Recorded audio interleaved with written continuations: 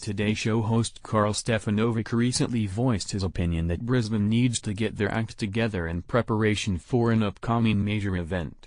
Stefanovic's comments highlight his concern over the city's readiness and ability to effectively host the event, emphasizing the need for better organization and infrastructure improvements.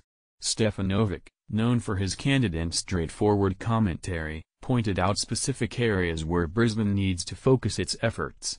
These include enhancing public transportation, upgrading venues, and ensuring that all necessary facilities are up to standard.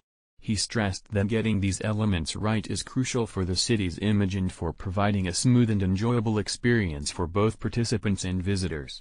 His remarks come as Brisbane gears up for an important event that will draw significant attention and attendance, making it imperative for the city to present itself in the best possible light.